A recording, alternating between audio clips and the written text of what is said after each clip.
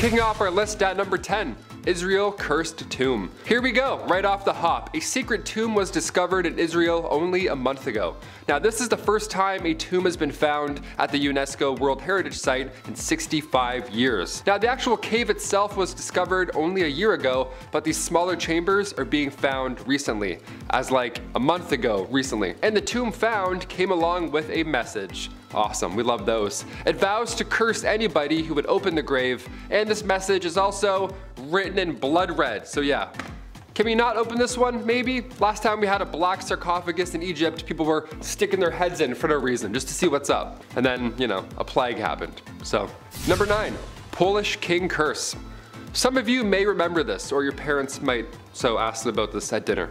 Yeah, make it weird tonight. Ask them about a Polish king curse tonight while you're eating food. Back in 1973, a team of archaeologists were jazzed when they uncovered an ancient 15th century tomb. The tomb of the Polish king at the time, King Casimir IV Jagiellon. Now media was of course all over this discovery, as they should be, it was exciting. Now everyone was of course making jokes about a curse. You kinda have to, right? We're all thinking about it. What if there's a curse? I don't know. Open it though, still. Some team members involved ended up dying after the discovery. It was a little odd. There were a few who said it was due to a curse, but the sudden illnesses were in fact caused by deadly fungi inside the tomb. So it still was the tomb's fault, but it wasn't a curse per se. It was breathed in, and that's what led to these researchers' untimely death. Number 8, King Tut's Curse. Here we go. Since we're on the topic of illnesses or curses, let's go back 50 more years, shall we? To the legendary discovery of King Tut's tomb in 1922. This discovery is what made everyone, you know, so paranoid when that Polish king curse came out, right? This discovery and what followed is the main reason we believe in mummy curses today. One member of the expedition, George Herbert, passed away suddenly 6 weeks after they opened King Tut's chamber. It was not toxic mold, it wasn't a curse, but rather it was a mosquito bite on the cheek. He got blood poisoning from a mosquito bite, that's all it was. I mean, I'm sure digging up bodies from the past and opening the tombs up doesn't help karma in general, but it wasn't a curse written in red. Not this time. Number 7, a strange resting place. Ancient burial grounds. Okay, these tombs, they come in many different shapes and sizes. Some can be these massive Great Pyramids, and others can be a shallow cave system. Sometimes there's ancient history right below your feet, and you'd never know. In St. Augustine, for example, the remains of a donkey were found buried underground. And judging from the skull and the bones and the placement, something was afoot here. It had clearly been hunted down by humans and placed there purposefully. That's not the mysterious part at all. The mysterious part is that all the bones have been carefully separated and there's no marks to suggest that any tools were used. So researchers believe that this thing wasn't even used for food. So what was it?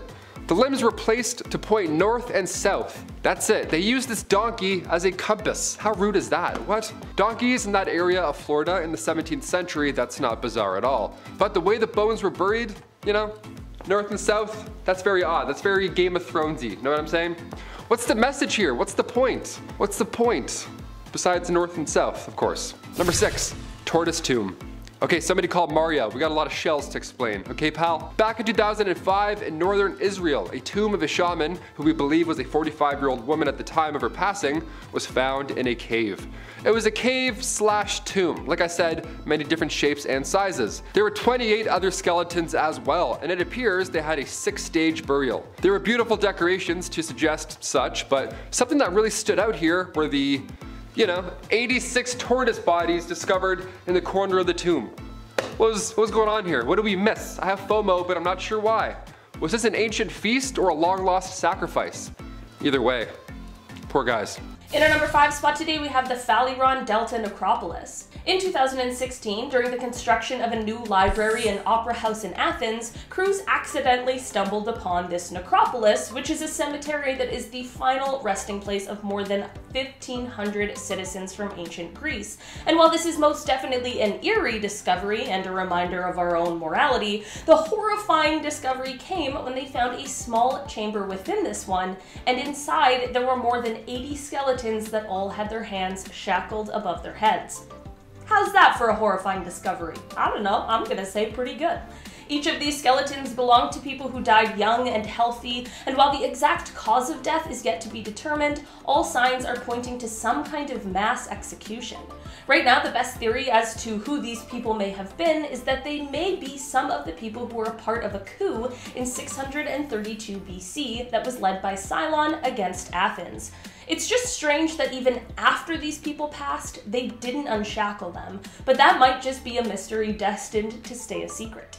In our number 4 spot today, we have the ancient curse. Alright, so of course we have to have a good old-fashioned curse that was unleashed from inside of a tomb. Okay, that might be a bit of an exaggeration, but there really was a curse found on the inside of a tomb. This tomb was the tomb of a pharaoh's official who was thought to have lived around 4,000 years ago during Egypt's 6th dynasty. It was an above-ground tomb that was shaped like a rectangular box. Inside of the tomb, they found a curse inscribed that warned anyone who dared to disturb it. The curse, roughly translated, states anything a trespasser, quote, might do against this, my tomb, the same shall be done to your property.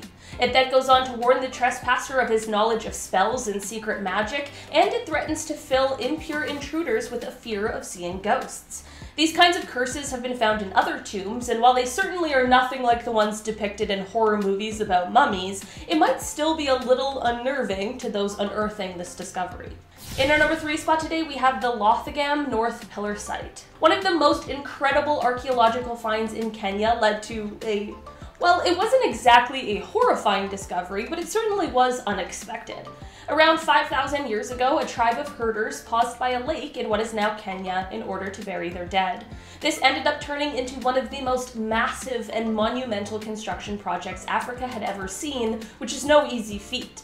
For 450 years, they dug into the bedrock, piled up slabs of sandstone, and buried their dead for generations with ritual ceremonies, and this led to what researchers now consider the earliest and largest monumental cemetery in Eastern Africa. Here's the one kind of unexpected thing that they found here at this site though. Along with the bodies of those who had passed, researchers also found 405 gerbil teeth at the site. As it turns out, there's a perfectly reasonable explanation for this, and it's because they were used to make a headpiece for just one of those who had passed away.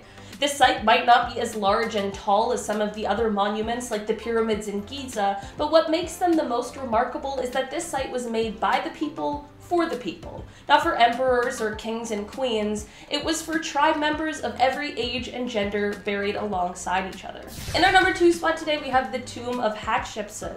This was the 5th pharaoh of the 18th dynasty of Egypt, and she was the 2nd historically confirmed female pharaoh. She was an incredibly interesting person who we really could talk about all day, but we are here talking about tombs, so let's cut to when hers was found and unearthed. There were a few interesting things found within her tomb, but the real horrors came after when they began to examine her remains. They were actually able to find a cause of death for her and can actually attribute it to something she possessed. They found benzoprene carcinogenic skin lotion with the pharaoh, and it is believed that this gave her bone cancer. It is likely that she poisoned herself accidentally while just trying to soothe her skin. Being diagnosed with something like that with the help of modern medicine is already a horrible and painful and scary thing. I couldn't even imagine having to go through it all these years ago without any kind of treatment. In our number 1 spot today, we have this ancient mystery. Okay, so this is one of the coolest things I've ever heard, and it has me rethinking my entire career. Maybe I do want to be an archaeologist after all. Basically, researchers have found a 1,300-year-old Chinese mystery, and where did they find it? In a Tomb Raider shaft. This feels like a Hollywood blockbuster, and somehow it's just real, ancient life. While excavating a tomb in China, the team discovered the skeleton of a young man that was riddled with wounds, giving clues as to how he died. The man is estimated to have been about 25 years old, and it is thought that he was harmed and then thrown into the Tomb Raider shaft while still alive, which is absolutely gruesome. It is believed this crime took place between 640 and 680 AD. It appears as though he wasn't a thief because the shaft had begun to be refilled with soil by the time of his death, so we really aren't sure why this young man met such a cruel fate. As a true crime enthusiast, this is absolutely fascinating, and I wish we could find some answers to bring this guy's story full circle. Sometimes, though, these things are just destined to stay a secret hidden in the past. Kicking off the list at number 10, the first zoo. Long before the pyramids were even built, Egyptians were getting quite creative. They were the first to see a petting zoo. How brave is that, if anything? Yeah, let's just start touching animals and then see what happens. Let's do it. 6,000 years ago, Hierakonpolis was the capital of Upper Egypt during the pre-dynastic period. It was beautiful. It was sitting alongside the Nile River, which was even more beautiful back then, you can't even imagine. And in those days, perhaps the best way to flaunt your wealth was by getting an exotic pet. Yeah, the old Mike Tyson trick. There were excavations done back in the late 19th century by English archaeologists James Quibble and Frederick Green, and they discovered that this town was once thriving with over 10,000 residents. It's a lot of people. It's a lot more people than we ever thought. That alone is amazing. That's a historical feat. But when further studies were performed, they also found the remains of an elephant surrounded in cosmetics, surrounded in ivory bracelets and amethyst beads, the whole glorious, you name it. A worshipped elephant. That's odd. Then they found the remains of cats and dogs, also worshipped. The dogs slightly more worshipped. Common pets, some crocodiles, again, brave owners there. There's also hippos, leopards, wild ox. It was a wild time. They were carefully buried, but the broken bones suggested a cruel history sometimes. But most of the times, they were pets. Not as bad as we thought there. I'm like, oh, ancient pets? No, they're good. A lot of ivory. Number 9, King Tut's passing. Perhaps one of the greatest mysteries is of course the history of the young King Tut. Younger than we remember, honestly. The young boy became pharaoh at just age 9 in 1332 BC. Yeah, what were you doing at age 9? I was mini golfing, maybe, I don't even know. During his time ruling, the young king had to face a country in conflict. Egypt and Nubia at this point were going head to head over land, and not even 10 years into ruling, the young pharaoh passed away at age 18. It wasn't until 1922 until he was ever seen again. That's when Howard Carter, of course, discovered the tomb of the lost king, appropriately in the Valley of the Kings. This is where we could have been more careful, historically, because when Tut was discovered, they tried to move his body out of the oil that coated the coffin, but in doing so, they got a little bit too excited. They didn't really know what they were doing back then, so they damaged him. Yeah, they damaged an ancient king. How brutal is that? So now it's next to impossible to tell what really took his life at such an early age, especially for a king. We have some ideas though, it's not entirely hopeless at this point. It was believed King Tut, after some 3D scans were done, had a broken leg. So he may have fallen off a chariot or something. So if King Tut passed at an early age, out of nowhere, hopefully this was the reason why, or else there's another mystery afoot. Number 8, the first peace treaty. The first peace treaty in history ever was back in 1259 BC. Now at this point, ancient Egyptians and the Hittite Empire were fighting over what's now modern day Syria. This conflict had been lasting for centuries, and finally, come 1274 BC, the Battle of Kadesh was now underway. Of course, there was tons of bloodshed, no clear victor in sight, so what's left to do at this point? For the first time ever, a peace treaty was agreed upon. Ramses II and King Hattusili III both negotiated a peace treaty where both sides would aid each other if perhaps a third party decided to get involved. They saw their resources, they saw that they were lacking on both sides, so like, hey, we have no shot really, let's just team up. A copy of the treaty can now be found in New York above the entrance to the United Nations Security Council chamber. It's also in the Guinness Book of World Records as the oldest peace treaty ever. That's how you know it's official, if you don't believe me. Every 90s kid watching right now is like, oh, really? Amen. That's a fact. That's a true fact right there. Those holographic covers. What a trip. Number 7, board games. I love board games a lot, even Monopoly. I have the patience for it every now and then. But ancient Egyptians, talk about patience, my friends. They also loved board games. They created them. They got that board from time to time. Dogs and Jackals, Mehen and Senet, and 20 Squares, those are the classics. Mehen was played during the pre-dynastic period, around 2500 BC. Now the goal was to reach the center of the spiral, so we think we're trying to piece it together. The board was a coiled snake almost, pretty creative. Senet was the most popular game of all time. Queen and kings alike would play this one. Senet had a long board with 30 squares painted on it. Now of course the rules are still unknown, still heavily debated, just like Monopoly even today. But we have some ideas how Egyptians played it. 3 rows of 10 squares, the last 5 are decorated, so it's assumed, like everything else in ancient Egypt, that this was themed on the afterlife. Plus King Tut was buried with one of these boards. I'm gonna be buried with a GameCube or something like that. There's also some paintings of Queen Nefertiti playing Senet, so that's how you know it's a good one. It looks a lot like chess. Imagine playing a pharaoh in chess. God, I'd be so anxious. I'd be so nerve-wracking. I wouldn't even play checkers with a pharaoh. That'd be too scary. I'm bad at checkers and chess. I don't know how to play chess. I'm lying to you guys. I've never played chess. I don't know how to. Number 6, Akhenaten. This queen was ruling during the 18th dynasty of Egypt. The pharaoh Akhenaten, well, this was his daughter. She followed in her father's footsteps and was a great ruler, but she was also the wife and half-brother of one King Tut. A pretty conflicted spot to be in historically. Her and King Tut had the same father, but their mothers were different. Now, after Tut's death, however, it's believed this queen may have married the pharaoh Ai shortly after, and perhaps she's buried near him right now in the Valley of the Kings. Back in 2010, DNA testing was being done in tomb KB21, and there were 2 18th dynasty queens that were recovered from that tomb in the Valley of the Kings. Could it be? Perhaps? There wasn't enough data that was found from the mummy, but they do know that the DNA is somewhat of an 18th dynasty royal bloodline, so we're definitely close. In another tomb, tomb KB63, numerous coffins were found, and one had an imprint of a woman on it, along with jewelry, women's clothing at the time, but the biggest clue really at this point was pottery fragments. Of course, it's always in the pottery. We've all played Ocarina of Time, always check the pots. The name Potton was on one of these pottery fragments. That's another clue. The only person to ever use this name historically was the long-lost queen of Akhenaten. So now we're getting real close. Dangerously close. But it feels weird to watch so many tombs be opened up at this point. Like, yeah, we're getting close to finding out things historically, but can we just leave these leading ladies alone? I feel like they dealt with enough men in their lifetime. Now we're just like, we're like, hey, is that her? Nope, we're good. It's like, let them rest. They have fake doors. They don't want us coming in. Number 5. The Sitting Man. Okay, of all the tombs to find, this one would be the most horrifying. This would be so jarring to stumble across, okay? Buckle up. Back in 2005, researchers found a Mayan tomb in Honduras from the 5th century, okay? It's a long time ago. And the body inside was not lying down. It wasn't a pile of bones pointing east or west this time. Rather, it was in a chair, sitting up, like a villain from Zelda. How scary would that be? I mean, it's beautiful, but that's jarring to stumble across, you know what I mean? Whoever was the first person to look and see that, brave soul, that's all I'm saying. The body found, it appears to be an elite member of the Mayan Empire. He passed away, we think around 650 AD. Yeah, the guy gets propped up in a chair, that's awesome.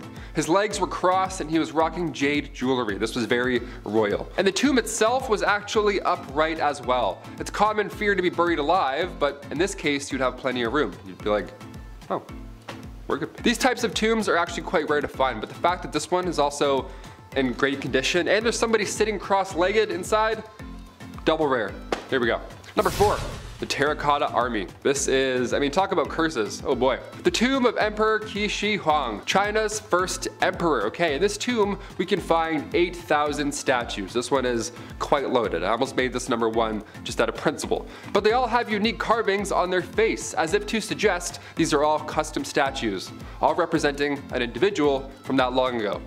All 8,000 of them. The emperor believed that after he had passed away, he would have the spirits of his enemies to face, so he wanted to be prepared even after death. The emperor decided to close the tomb before the workers even had a chance to get out. It was horrible. He was worried his enemies had found out. So there's of course lots of statues down there and a lot of dark history, just all piled into one. I would never go near this. I think the Mummy 3 is about this tomb. It didn't do so well, but yeah. Scary concept. Number 3, message from Egyptian afterlife. We're all curious what happens after you die, of course, but nobody celebrated the end of your days like ancient Egyptians did, right? It's beautiful. Like I've mentioned before on this channel, they would have these fake painted doors. They would leave valuables. Any new tomb that we discover provides more hints as to what lies beyond, right? An ancient necropolis was discovered only a few years ago, again in Egypt. It contains dozens of coffins and a necklace that holds a message from the afterlife. Okay, now we're talking. This site is around 2,000 years old and they're in the process of excavating it as we speak, slash as I mansplain to you about these tombs. But so far the tombs and artifacts found, officials think, belong to an ancient priestess. A message from the afterlife is pretty spectacular, but what does it say exactly? Well, we're still waiting to find out. These things take time, you know? Number 2, mythical carvings. Back in 2014, a 1,700-year-old cemetery was discovered along the Silk Road, which are these ancient trade routes, ancient highways rather, connecting China and the Roman Empire. Now in the city of Kucha, now in northwest China, the cemetery was found along with 10 ancient tombs, one of which was referred to as M3. M3 didn't have any haunting messages this time around, but it did contain several carvings of mythical creatures. Creatures that were once alive? Question mark? There's the white tiger of the west, the black turtle of the north, the vermilion bird of the south, so far so lovely, and then there's the azure dragon of the east, a little bigger, a little bit more mighty. These mythical carvings represent different seasons and the heavens, but could the other 6 carvings mean depictions of hell? Probably, possibly.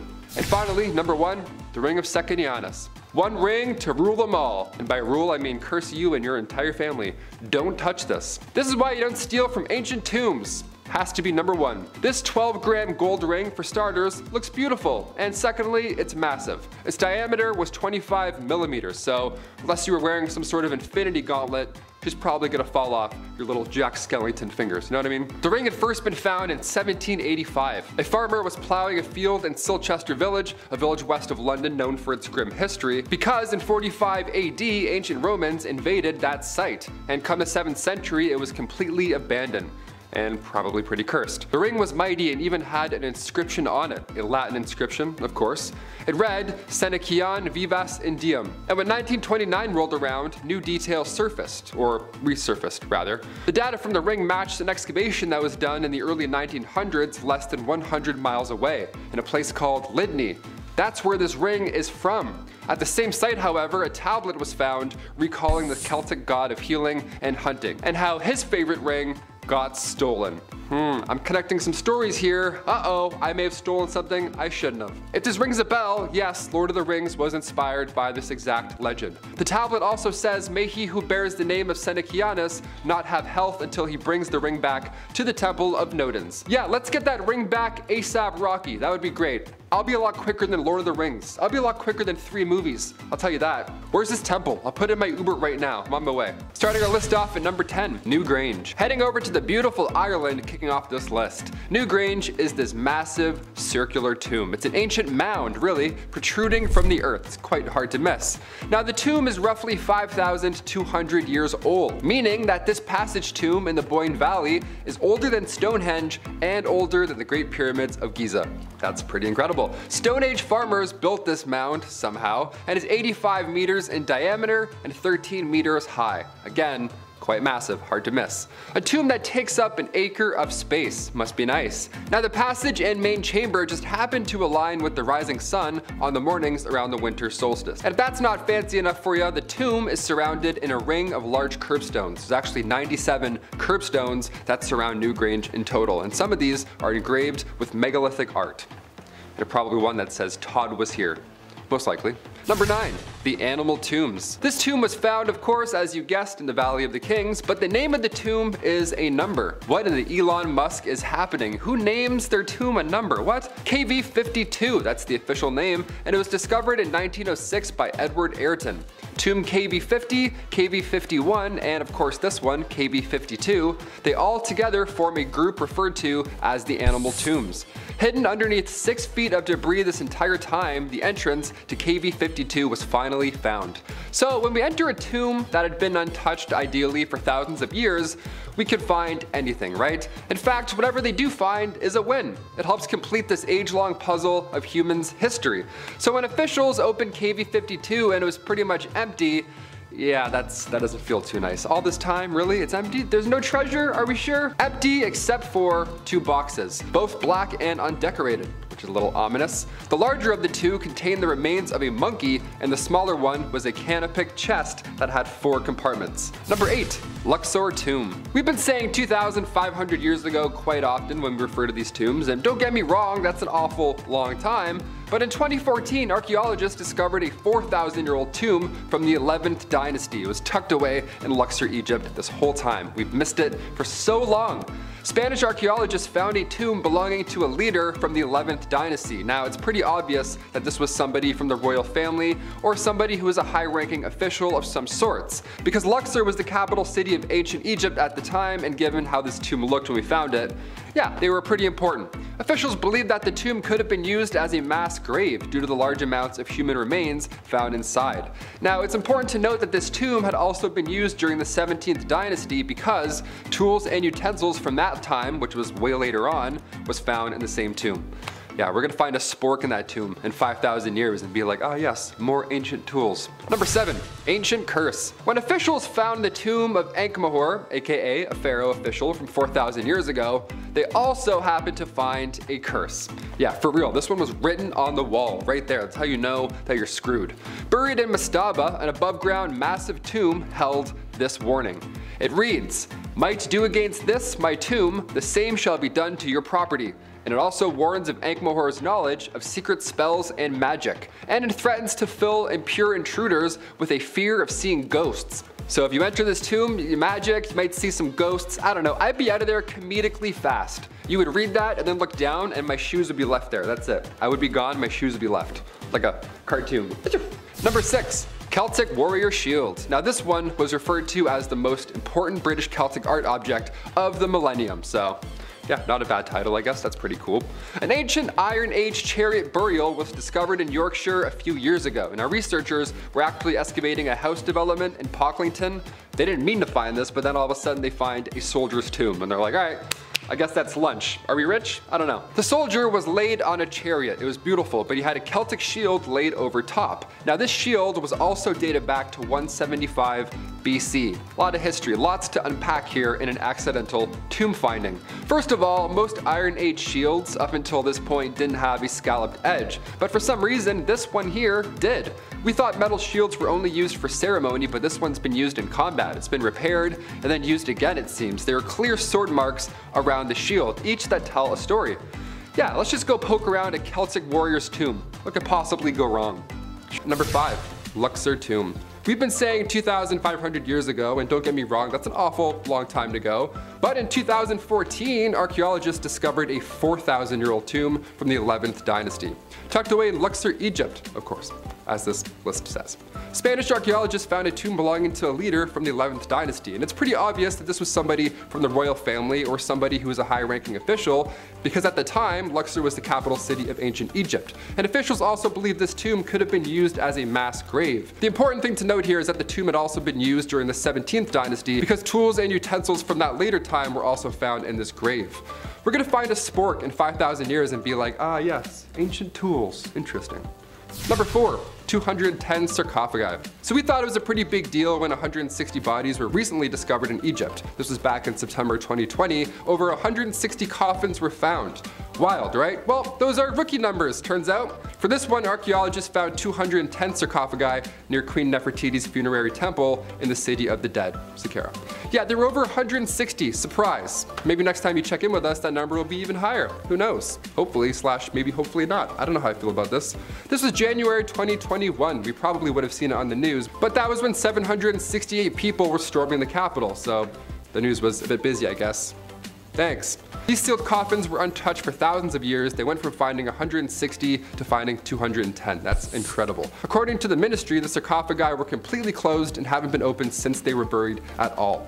They opened a few though, of course, just to analyze and display them, but that's it. Yeah, leave the rest. I'm not focused on ancient curses or Brendan Fraser having to come out and save the day. Just let dead people lay where they are. Let them rest. The amount of effort gone into hiding and preserving their memory alone, I mean, look how long it's taken for us to even find these things. It's almost like they didn't want to be found. Number 3, the ancient curse.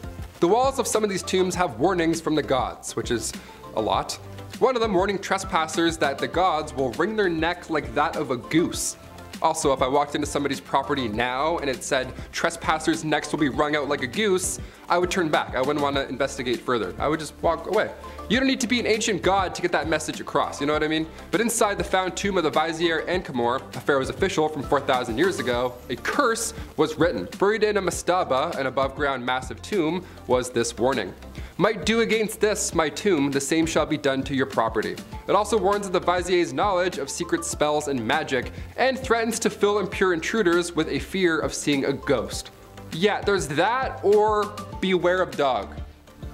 I don't know, you can pick which is more impactful on your property, sure. Number 2, the animal tombs. This tomb was found, as you may have guessed, in the Valley of the Kings. You're getting good, nice.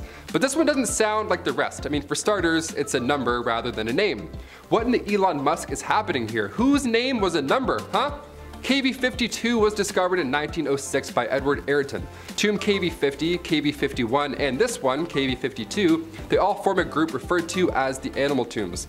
Underneath 6 feet of debris, the entrance to these vaults were found, so when we enter this tomb, specifically KV52, that's been untouched, ideally for thousands of years, we can look forward to finding anything. In fact, whatever we do find, it's a win. It helps complete this age-long puzzle. So when officials opened KV52 and it was completely empty, Well, that doesn't feel too nice. Something here is wrong. It was empty except for 2 boxes. Both were black and undecorated, which is odd considering what we've learned on this list. The larger of the 2 contained the remains of a monkey, and the smaller one was a canopic chest that had 4 compartments in it. Hauntingly bare compared to what else we've seen on this list, but it gets a little better. We're not done yet. Finally, number 1, Queen Nefertiti's hidden chamber. When researchers are 90% sure about something, that's a pretty good sign. You only say you're 90% sure of something when you know for sure. You leave 10% in case anything else goes wrong out of your control, right? 90%, that's confident, we got this. So when Egyptian authorities said they're 90% sure there's a hidden chamber in King Tut's tomb, well, we got a little jazzed. Got some jazz hands going on. Not gold, jazz hands.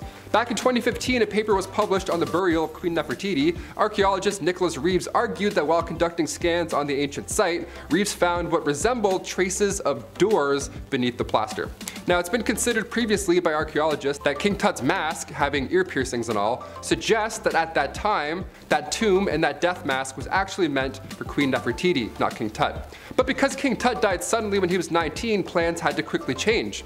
90% sure is good enough for me. What do you guys think? Comment down below all your thoughts. Number 10, false doors.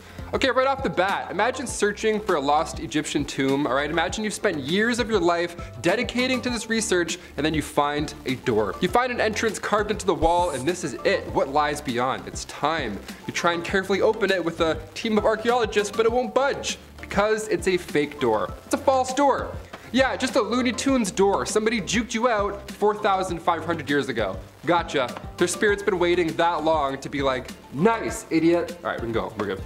False doors in Egyptian tombs were quite common in ancient Egyptian times. But if we look elsewhere throughout history, we find false doors in ancient Rome, in both tombs and the interior of homes, so that ought to be confusing for any house guests back then. It's also important to note that Egyptian culture was influenced by Mesopotamian architecture, so we've had fake doors around for a while now. A lot of confusing people for thousands of years. Ancient Egyptians believed that these false doors were a connection to the dead, and that spirits were able to travel here and there throughout living and death. Most false doors can be found on the West Wall because Egyptians believed the West to be the land of the dead. Number 9, the tomb of User. Back in March 2010, the Egyptian Supreme Council of Antiquities released this photo. This 6-foot-tall slab of pink granite was carved over 3,500 years ago, and this door was found near Karnak Temple in Luxor, and originally it belonged to the chief minister of Queen Hatshepsut back in the 15th century. Now, User was a high-ranking official and held the position of vizier for 20 years at that time, so in turn, he got his own fancy tomb located on the west bank of the Nile. Remember, Egyptians associate the West with the land of the dead. That's going to come in quite a few times in this video. The actual slab of granite, this door, was found far away from its home. It had been moved thousands of years later and ended up in an ancient Roman-era building. Never thought I'd have to say this, but don't steal doors from the dead. Got it? Okay, let's move on. Number 8, Alexandria Black Tomb. What if we found a tomb and then just opened it, you know? What if we found a mysterious black granite tomb in Alexandria, say back in 2018? Do you think it would be wise to just open it because we're curious? Spoiler alert, we opened it and it was exactly what we thought it was going to be. When archaeologists found this massive tomb untouched for over thousands of years, on one hand, yeah, that's a feat in itself, but us humans, we're curious creatures. We just gotta just a little peek just to see who's in there. I mean, after all, it could be Alexander the Great, right? That's the whole point of all this. Egyptian news outlet El Watan reported that the tomb was lifted only a few centimeters before every official involved at that construction site just fled the scene. They straight up just ran away. It smelled that bad. Mustafa Waziri, Secretary General of the Supreme Council of Antiquities, this guy put his entire head in the tomb just to show us that it's safe. That's great. I mean, you could use your hand, maybe even a foot, I guess, just a little foot dip, but straight to the head dipping? Come on, Mr. Waziri, be smart about this. Number 7, Valley of the Kings. While March 2020 wasn't the best month of all time by any means, Egyptian officials did locate a secret vault hiding in the sands of the Valley of the Kings in Egypt. Just off the west bank of the Nile, the Valley of the Kings, as its name hints towards, is a pretty historical part of Egypt's past. Again, do we want to open this vault? Probably not, but did we? Yes. Bones and goo and history. What do you know? Surprise, surprise. Number 6, 2020 tombs. Summer 2020, nice. While most of us was stuck inside watching Netflix, more than 100 sealed coffins were found. And yes, they were occupied for the most part. Found, of course, in Saqqara, Egypt, Egyptian archaeologists have never been more excited. Maybe we'll find the body of Cleopatra. Wouldn't that just be dandy? The fact that we found over 100 of these still in great shape is mind-blowing. Grave robbers have been around since ancient Egyptian days, and for all of these to be untouched for this long is honestly unbelievable. These findings date back to 712 BC, which was a period where Egypt was controlled by foreign civilizations. That's what makes this so insane. Like Persians and Greeks, they were all around at this time. The idea that we're finding mummies is great and all, but again, do we need to open all of them up? Maybe there's treasure, maybe there's bodies. Either way, it's not yours. Am I insane? Maybe I'm insane. Do we need to find Alexander the Great this badly that we're willing to disrespect this many souls in the process? Sure. Number 5. The Sitting Man. Back in 2005, researchers found a Mayan tomb in Honduras dating to around 650 AD. And the body was not lying down, it was actually sitting upright in a chair. Yeah, again, I would run out of that tomb comedically fast. This man was an elite member of the Mayan Empire, it seemed. He had passed away around 650 AD, and his legs were crossed, and he was rocking jade jewelry. It was a beautiful setup. The tomb had also been positioned upright, like I said, and these types of tombs, they're quite rare to find, but the fact that this one also had somebody occupying it, still sitting up, still cross-legged with their jewelry, that's beautiful. It's double rare. Usually people come in and grave rob. This is lovely.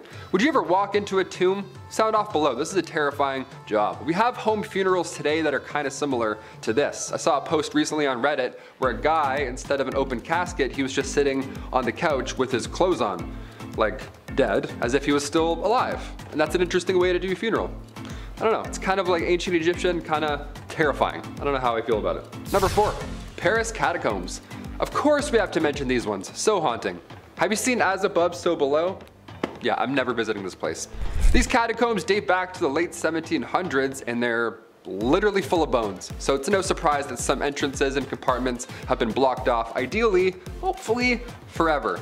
The catacombs' history is pretty twisted, it's pretty sick. When the city's cemeteries were filling up, and I mean that in a literal sense, officials began moving bodies all over the city, just trying to spread them out, just off the roads ideally, maybe, and hopefully to these abandoned mines. Eventually those started filling up and now we don't know what to do. But the catacombs did open in 1809, so, you know what? What a fun family excursion we have now. Let's go see the whole maze of bones. All these bodies that were occupying the land, they just stacked them up. Now it's a tourist attraction. I feel sick to my stomach. They designed the catacombs with the walls of skulls to ensure that visitors would meditate on the idea of death. Lovely, let's go home, I'm terrified. Number 3, Poland double tomb. All right, here we go, 2-in-1, time to get cozy. All around the world, there have been a handful of 2-person tombs discovered. Now, this is the only one that they found in Poland, so pretty impressive, have to mention it. Back in 2015, archaeologists discovered this 2,000-year-old necropolis that had been sitting there for centuries, just at peace. And then we came along with flashlights, and now we gotta open things up and lick rocks to see what year dates back to what and whose skull is whose, right? Whatever geologists do. Lo and behold, they were around 120 tombs in total. Yep, and now they're all awake. Awesome, here you go. Enjoy your resting, we're here now. Now you're a museum. They were used from the 1st century AD to the 3rd AD. Now among these 120 tombs were a 2-in-1, that stood out. Tombs that archaeologists referred to as princely. Pre-war's culture and Kujawi were in fact Celtic, so their burial process was also Celtic. Now it's a little odd to see a Stone Age Celtic necropolis in Poland, so yeah, it's like history just collapsed into one little ball, and then we found that ball and we're like, oh, what's in here? A lot of spiders, and let's get rich. Number 2, the Tomb of User. Back in March 2010, the Egyptian Supreme Council of Antiquities released this photo. It was a 6-foot-tall slab of pink granite and it was carved over 3,500 years ago. The door was found near a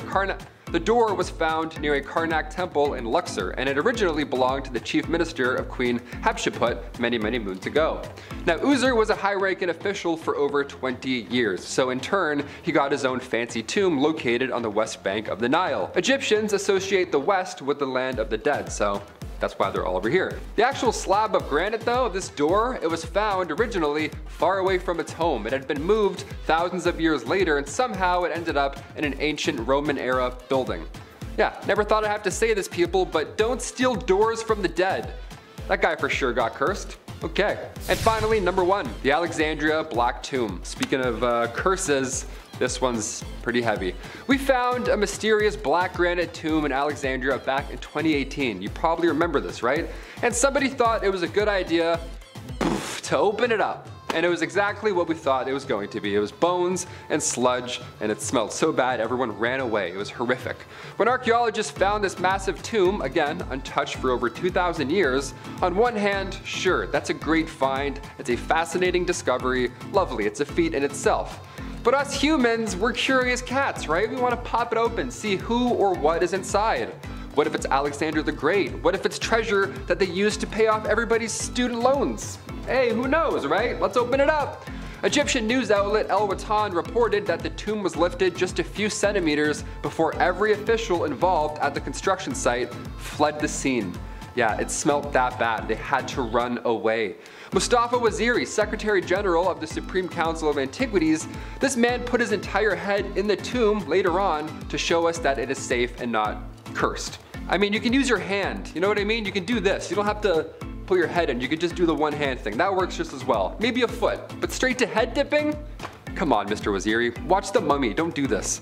Kicking off the list at number 10, new tombs.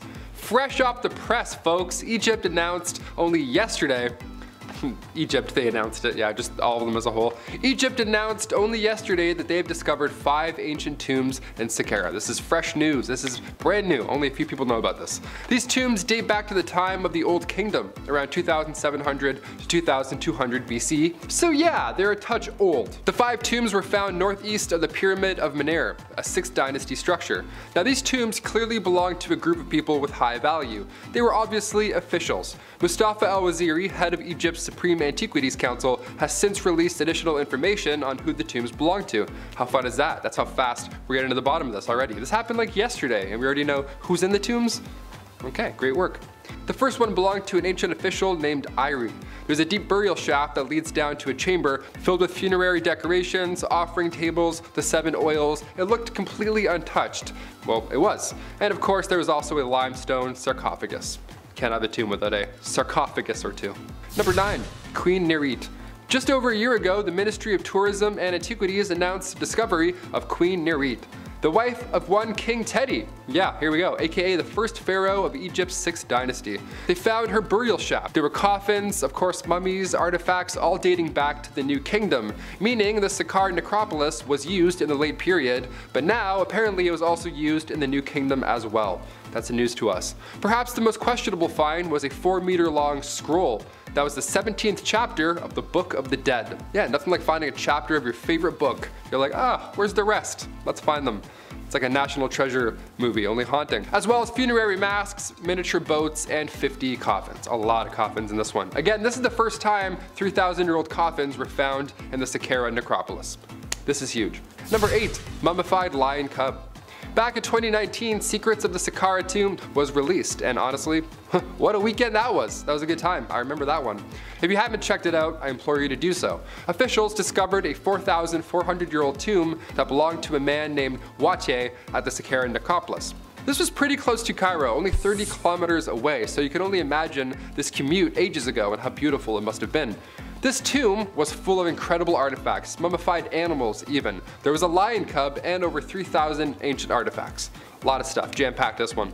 When digging up our past, it's tricky because you don't want to ruin any funerary decorations and anything like that and be disrespectful, but you also want to know who these people were. We want to know about our history, what happened, what they stood for before their passing, and why they were so important in the first place. Wache and his family remains were studied, and it appears malaria claimed the lives of him and his entire family. This is also the first mummified cub we've ever found in history, so as far as findings go, this one was jam-packed with history. Number 7, King Tut's artifacts. The new Grand Egyptian Museum was set to open in 2018, and then finally it did come 2021. And while that's quite recent, the contents displayed inside certainly are not. For the first time in history, King Tut's ancient belongings, all of them, all the artifacts discovered with him, will be on display. See, prior to this museum being open, we only saw around 150 artifacts from his tomb. They all took pieces on tour, a big Egyptian mummy tour, you know. It was like Kiss's final reunion tour, then also King Tut's. You're like, oh, who do I see? Ooh. But now this museum, this grand museum, will house thousands of artifacts. That's over 7,000 square meters as well, might I add. What a display this is. If you have a chance to visit the Grand Egyptian Museum, or if you saw this King Tut World Tour, I'm jealous. I'm very jealous. We have one museum in Toronto, but it's, you know. The Egypt section there is... Number 6, engraved warnings. It's a part 3, so of course we have to include some Paris catacomb creepiness. Yeah, as far as the old tombs go, that one's pretty haunting, I'd say, no?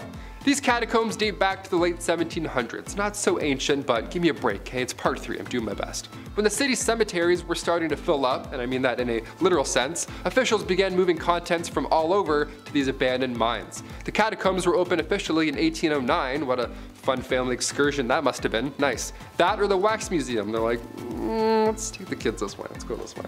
They designed the catacombs with the walls of skulls to ensure that visitors would meditate on death. That's the whole vibe. Let's go meditate and think about death for a bit in the walls of skulls. Yeah, I'm sure everybody who visits thinks of nothing else. Pretty confident there. In order to ensure this was the vibe of the room, there's a phrase carved above the entrance, and it translates to, "Stop, this is the empire of the dead."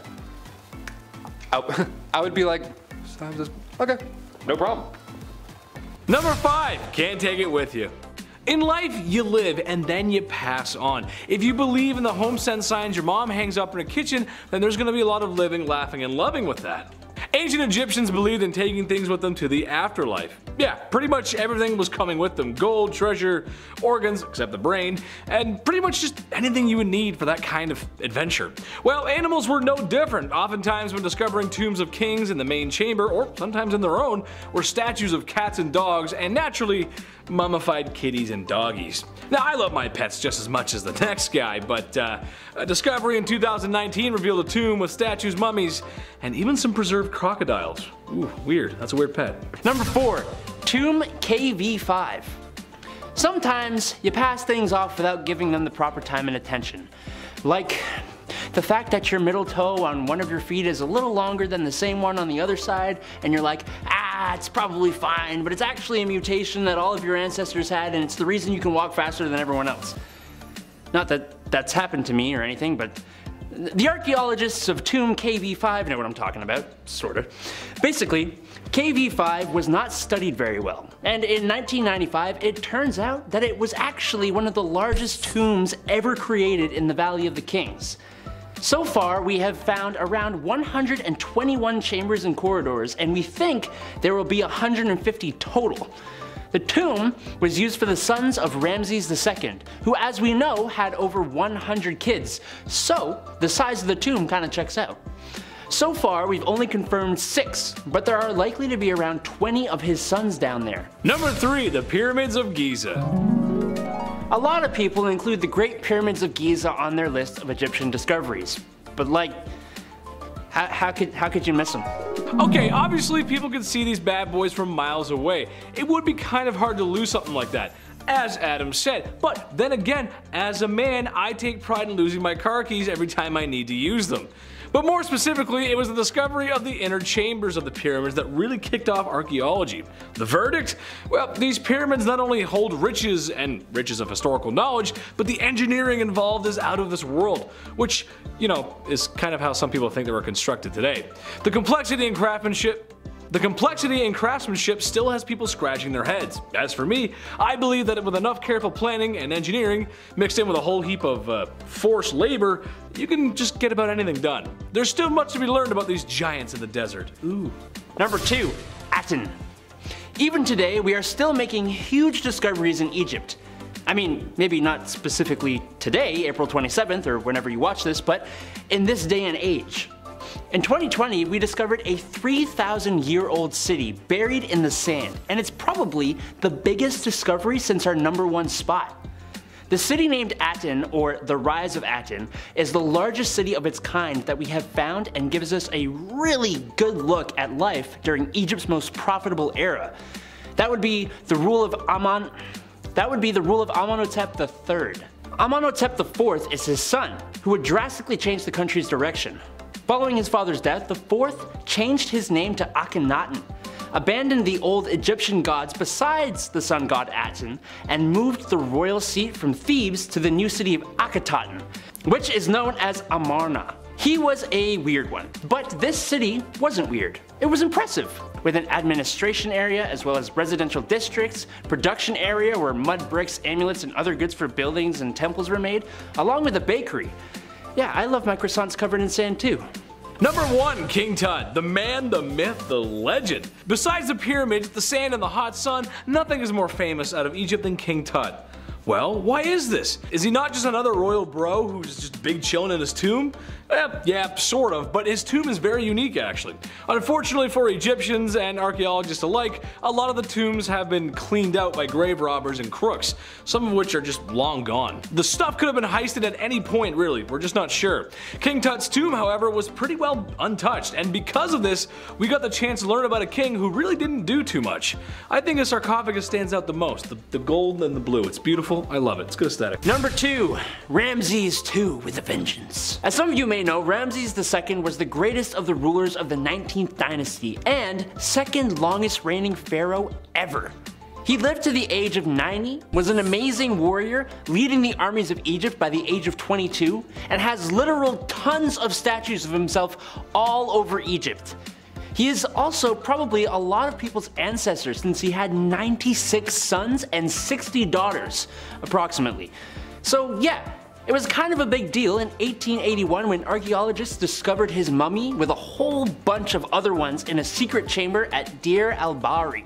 Originally, Ramses was buried in the Valley of the Kings, as he should have been.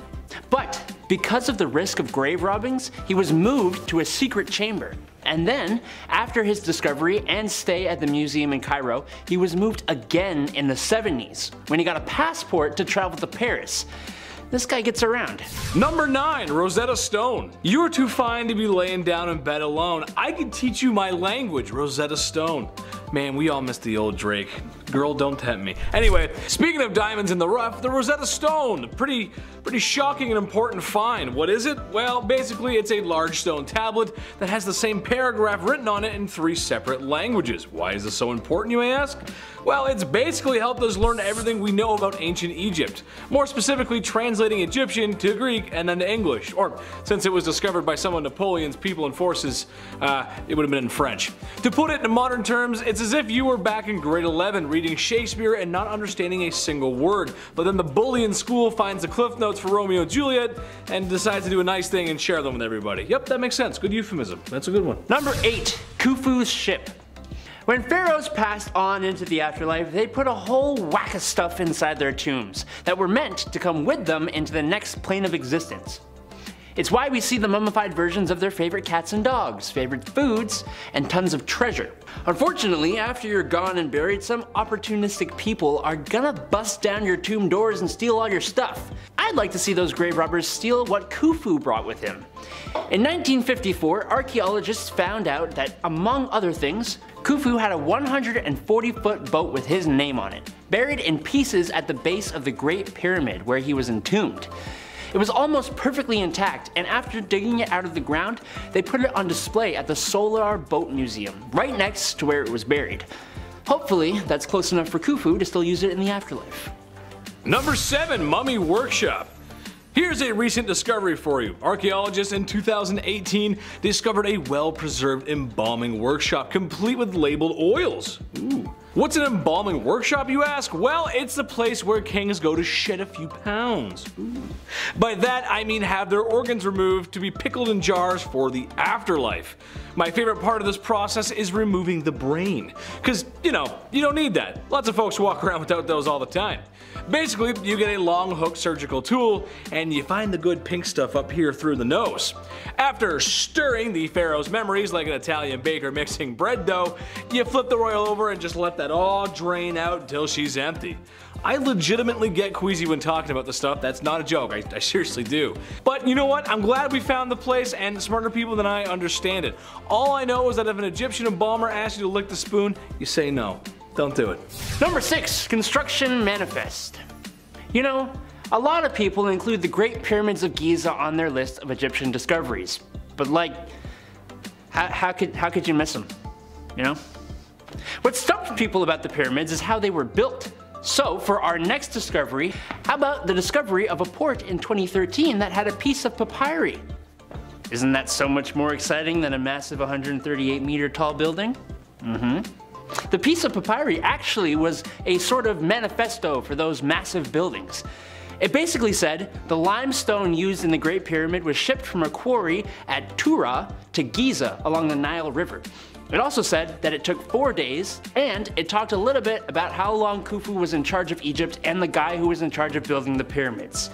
See, it's very exciting. Number 5. Necklace from Egyptian afterlife. We're all curious what happens after you die, right? But nobody celebrates the end of your days like the ancient Egyptians. They go hard. They really go for it. Like I mentioned earlier, they would paint doors, leave valuables. Any new tomb we discover has thousands of artifacts, hints rather to what lies beyond. An ancient necropolis was discovered only a few years ago in, of course, Egypt, and it contains dozens of coffins and a necklace that holds a message from the afterlife. Okay, now we're talking. This site is around 2,000 years old, and they're in the process of excavating it right now as we speak. But so far, the tombs and artifacts found belong to an ancient priestess. Nice. A message from the afterlife is pretty spectacular. We want that, we want that. Don't let Rose from Titanic near that one, or else you know what she'll do with the necklace. You know what she likes doing.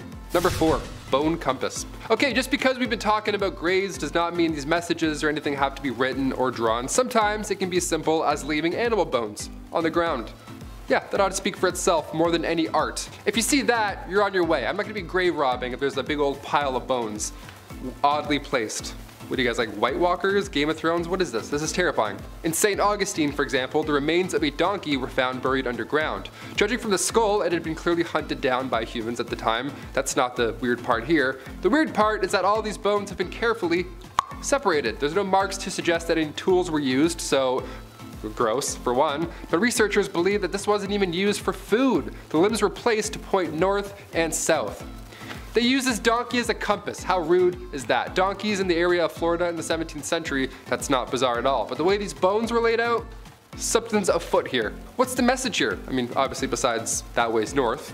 Is there any other message if that? Or were people just bored back in the day? Number 3, mythical carvings. Back in 2014, a 17-year-old cemetery was discovered along the Silk Road, which are these ancient trade roads, ancient highways rather, connecting China and the Roman Empire. In the city of Kucha, now northwest China, this cemetery was found along with 10 ancient tombs, one of which was referred to as M3. All these tombs get their cool nicknames like KB55, that's pretty good. M3, short. Sounds very British. M3, sounds like a British secret agent. M3 didn't have any haunting messages this time around, but it did contain several carvings of mythical creatures. Some creatures that don't even exist. There's a white tiger of the west, the black turtle of the north, the vermilion bird of the south, so far so recognizable, and then there's the azure dragon of the east. Could this mean that dragons are very real? Were very real? Are? I vote R, please be real. These mythical carvings represent different seasons in the heavens, but what could the other 6 carvings even mean? Maybe the depictions of hell? Number 2, chalk drum. Deemed one of the most important pieces of prehistoric art, this chalk drum is 5,000 years old. It was first discovered by archaeologists in England back in 2018. It was found with the remains of 3 humans. It was featured in the World of Stonehenge exhibition. It sounds like an instrument, but really this chalk drum was used as an art piece. Almost like all of our drum sets from when we grew up. I'm like, oh, we don't actually play that, it's just for show. Yeah, I can't do anything on it. That guitar too, can't play that, just for show. Maybe time of your life, if you're lucky, on a good day, but for the most part, for show. British Museum project curator recalls the findings as remarkable, of course. This was the artistic language throughout the British Isles 5,000 years ago. Radiocarbon dates back to 2890 BC, around the same time of the construction of Stonehenge. So yeah, pretty old. A chalk ball and bone pin were also found at the site, so again, pretty loaded discovery. And finally, coming in at number 1, Celtic warrior shield. This one was referred to as the most important British Celtic art object of the millennium, which not a bad title at all. An Iron Age chariot burial was discovered in Yorkshire a few years ago, and researchers were excavating a house development originally in Pocklington, and then they find a soldier's tomb. Nice. Also, what's the asking price? The soldier was laid on a chariot with a Celtic shield over top. The shield was dated back to 175 BC. See, most Iron Age shields up until this point didn't have scalloped edges, but this one did. Yeah, we thought metal shields were used only for ceremonies, but this one has been repaired. There are clear sword marks. It had been used many times in battles. My arm gets tired in class if I raise it for too long, you know? I have to like do the old switcheroo or like hold it up, one of these. This guy was holding a metal shield up all day long. Are you kidding me? I'm gonna go do 1,000 push-ups now and fix that light that I moved when I did that hand bit. Starting off in our number 10 spot, we have the knife-armed man. In 2018, while researchers were excavating a 1,200 to 1,400-year-old necropolis in northern Italy, they made a gruesome discovery that led to us learning a super interesting story of someone who lived all those years ago. Inside this necropolis, there were the remains of a man, but what set him apart from the others is that he had a knife blade prosthetic arm. Further analysis of his bones showed that his arm had been removed via blunt force trauma. Normally, all those years ago, the wounds would have killed you, if not from the loss of blood, then from infection, because of course this was a time before antibiotics, but somehow this man managed to survive it all, and in doing that, he made himself the scariest prosthetic limb I've ever heard of.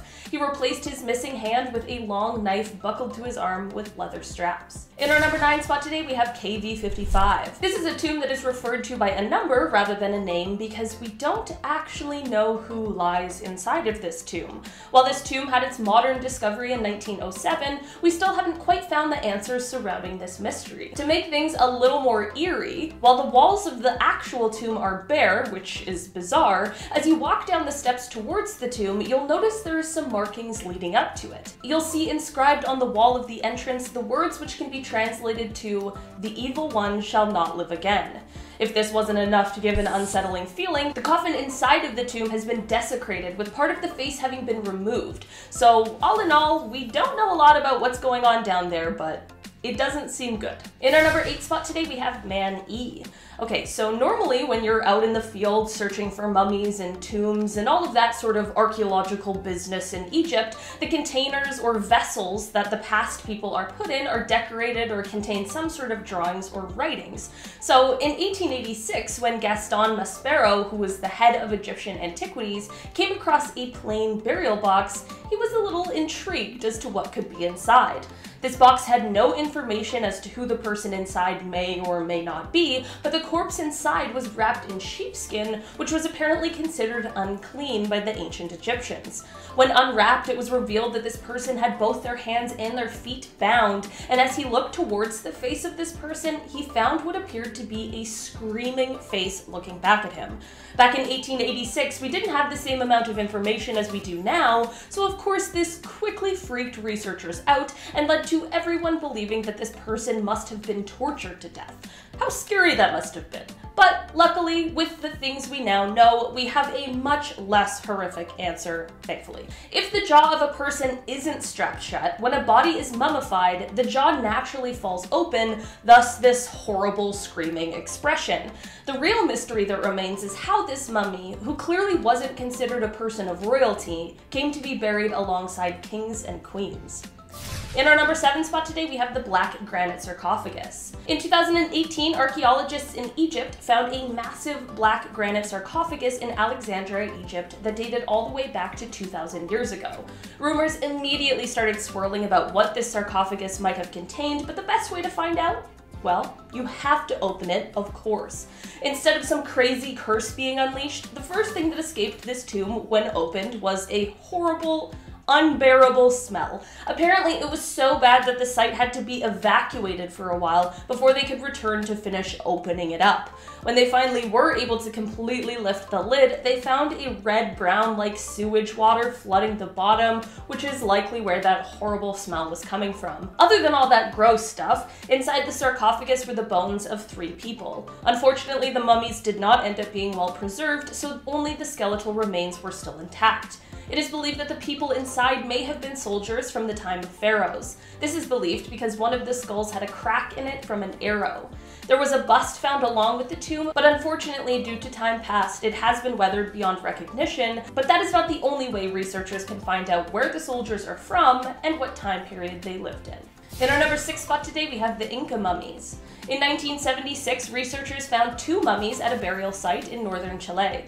These 2 corpses belonged to 2 young women who were the victims of human ritual sacrifice. It is likely that the sacrifice they were a part of was one that was carried out by the Inca to commemorate either historical or political events, or as a response to a natural disaster. The mummies were found wearing silver ornaments, and they were surrounded by ceramic vessels, and they were wearing red robes. The red in the Inca clothing was often created using hematite or other iron oxides, but upon further inspection of these mummies, it was revealed that their their red clothing held something much more dangerous. The dye used for their clothing contained cinnabar, which is a mineral rich in mercury. This was often used in the ancient world as a pigment for makeup, clothing, and painting, but handling it leads to mercury poisoning. What is strange is that researchers believe that the toxicity of cinnabar wasn't known in ancient Peru, so we aren't exactly sure why they used it in the first place, but it's thought it might have been used as protection against grave robbers. Number 5. Queen Nefertiti's disappearance. Ruling alongside the pharaoh Akhenaten from 1353 to 1336 BC, Queen Nefertiti, aka Lady of Grace, aka Hereditary Princess, was born in 1370 BC. She was born in the Egyptian city of Thebes. She was only 15 years old when she married 16-year-old Akhenaten. Again, always so young and just forced. This family forced fun. She worshipped the sun god Aten at the time, and alongside her young husband, she built a new capital called Amarna. She even created a new religion. She was onto some good stuff. She ruled over what's now considered the wealthiest period in Egyptian history. Nefertiti had 6 children, which were all daughters. Many believe this has something to do with her disappearance. After reconstructing Egypt's religious and political structure, soaring to new heights as a woman in the Egyptian court, the queen just vanished. Yeah, historically, just like that, boom. During the 12th year of the 17 that her husband ruled for, historical records seem to have just wiped out the queen's side of the legacy. She was gone from everything, and many believe that she didn't actually die, but rather, she disguised herself and continued to rule. See, the next in line after Akhenaten's reign was Pharaoh Smenkhkare. Was that really Nefertiti in disguise? I hope so. That's like some she's the man stuff right there. The reason we believe she may have disguised herself as a man is because of the female pharaoh, Hatshepsut. She ruled with a fake beard in the 15th century, so it's possible, we've seen it. And lastly, there's a theory that the reason Nefertiti was banished was because she couldn't produce a male heir. Like I mentioned, she had 6 daughters and then she disappeared. This is ancient history we're talking about. Always brutal, no matter what. Beautiful, but brutal. Number 4, Cleopatra's. Sure, she may have been born in Egypt, but Cleopatra, despite what many believe, was not Egyptian. She was the last Greek ruler of Egypt, and after Alexander the Great's death in 323 BC, Ptolemy then took over Egypt, which in turn launched this wave, this dynasty of Greek rulers that lasted for centuries. DNA-wise, she was barely Egyptian, but as she grew up, she was determined to learn all about Egyptian culture. And due to political structure, she started to style herself after the goddess Isis. She was the first Cleopatra that claimed to be Isis after the 3rd Cleopatra. Yeah, there's way more than we think. There's like 7. Number 3, King Ramses VIII. The last son of Ramses III. He's the 7th pharaoh of the 20th dynasty. King Ramses VIII. Yeah, history is confusing with these numbers sometimes. I gotta tell you, I had to type that one out a few times. I was like 8, 3rd, carry the 8, 9, Ramses what? The lost king had the throne for a very short amount of time, and historians are trying to understand why that is. What exactly happened? What in the King Joffrey went wrong with King Ramses VIII here? He was the only pharaoh of the 20th dynasty whose tomb is still lost in the Valley of the Kings, so maybe it's not even there. And the thing is, with his ruling being so short, the theory out there is that the tomb of KV-19 that belonged to the son of Ramses IX, many believe this tomb was originally built for Ramses VIII. But once he became king, everybody saw his true colors. They must have changed their mind at that point, or changed their lane or something. They were like, maybe not him, you know? There is a confirmed tomb that was never used for Ramses VIII, and that was tomb QV43. That was in the Valley of the Queens. It was made for him, but never used. Again, more mysteries. The poor souls who had to build all these tombs, and they're like, you don't need it? Okay. 57 years to make that tomb. You sure you don't need it? Okay. Number 2, baboon police. Ancient Egyptians worshipped lots of animals. We mentioned that earlier. They had zoos and elephants surrounded in ivory, all that good stuff. At one point or another, you've heard about how cats were highly respected back then, worshipped. But they also worshipped other animals as well. Sorry, cat people. Other animals are fun, like baboons, believe it or not. They were pretty important pieces to this ancient Egyptian puzzle. Egyptians had tattoos of baboons all over them. This was before Harambe, you know, anyone monumental like that ever came around. The most famous piece of history that we have preserved is in the collections of the British Museum in London. There's a mummy on display and it looks a little slightly different than the rest. EA6736, fun name, but he was recovered from the Temple of Cones in Luxor, Egypt. This little man dates back to the New Kingdom period, so anywhere around 1550 BC to 10 BC. Yeah, he's quite old. Baboons would appear in art and religion all over ancient Egypt, and one of my favorite facts ever has to be that in ancient Egyptian times, pharaohs would train baboons to make arrests. Yeah, imagine stealing food and trying to run away, and then you look back and there's 4 baboons doing parkour behind you, telling you to stop resisting, hucking bananas at you. That's crazy. And number 1, false doors. Imagine searching for a lost Egyptian tomb your entire life, alright? Imagine you spent years of your life dedicating everything to this research, and you finally find this door, this ancient door, you find an entrance carved into the wall. This is it. What lies beyond? You try and carefully open it with a team of archaeologists, but it won't budge because it is a fake door, my friends. It is a false door. Yeah, you just got juked out from a guy 4,500 years ago. He's like, gotcha. Took long, we did it. False doors in ancient Egyptian tombs are very common. Ancient Egyptians believed that these false doors were a connection to the dead. How beautiful is that? And that is how spirits were able to travel from here to there, and back and forth. See, most false doors can be found on the west wall because Egyptians believed the west to be the land of the dead. The west. That's the west. Which way?